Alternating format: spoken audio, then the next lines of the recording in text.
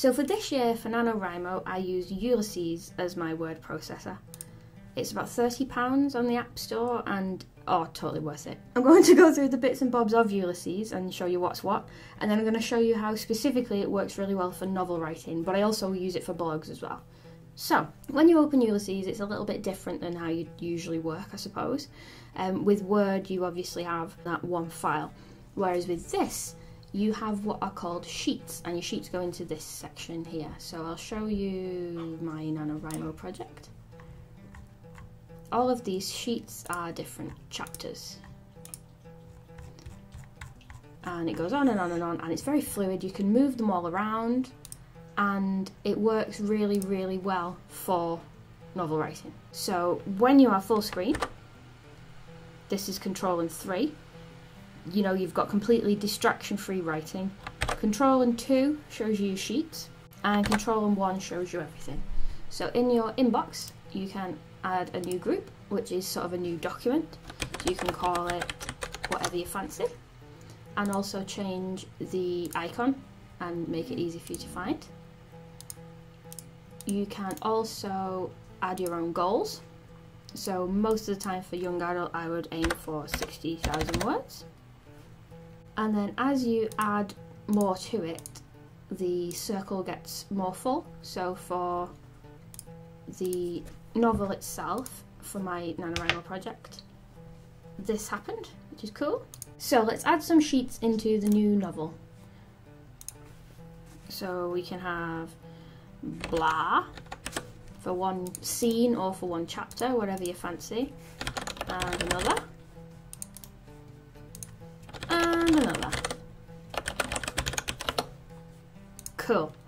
So these are all fluid, you can move them around as sometimes things happen. It's very simple also to label them as chapters, so if you do Alt and 3 on a Mac, you get a hash, so you can call that chapter 1, and that will be bold up here. You could do the same for the rest.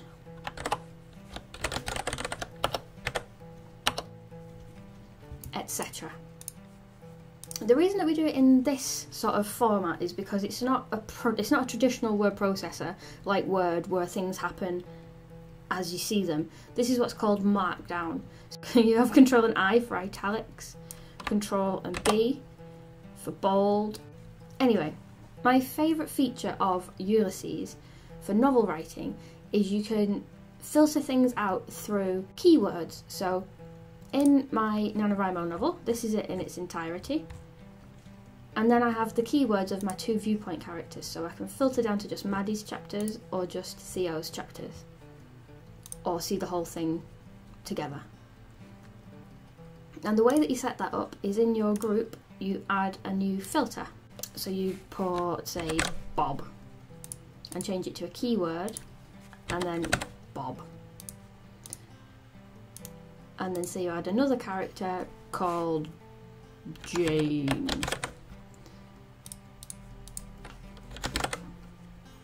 And you can give them separate icons as well, which is kind of cool. So in your new novel, if you right click on the sheet, if that's a scene from Jane's point of view, then you can add a keyword, Jane. Awesome. If the second chapter is from Jane, you can write Jane. Awesome. If the third chapter is from Bob, you can give Bob one as well. And then you can filter them out like that, really simply. So, is this something I've always struggled with? When you're in a massive Word document and you're trying to edit just one person's viewpoint, you end up scrolling past loads of things and missing things, and it all gets a little bit confusing. This is a really, really helpful way to get everything organised in the first draft stages. Also, another feature that I really like, particularly if you finish your work for the day and you're in the middle of editing something, or you want to, you know, get and hit the ground running the next day, if at the top of these documents you do the percentage key twice, you can write yourself a note. That's cool. And then what that happens is it appears at the top, but it's not part of your word count at all. So these are just little things that won't show up in the actual document when you're finished, and you can just use these to add in a little bit more guidance to yourself as you're working. You know, when you've got a document that's 3 sheets long, you might think that that isn't necessary, but when you do look at sort of a full novel sized one, you know, you have different descriptions for each of the chapters, and then you can find where you are really easily in the document. I loved it. It made NaNoWriMo so much easier for me. So that leads me to other cool things. This bit in the middle is what's called typewriter view. You can have that as off and just do it like a normal Word document, or you can lock it to the top, the centre, the bottom. I like the centre. That way it will always lock to the centre of the screen, so you don't have to scroll up and down. I like that. I also really like dark view, which is what we're in now.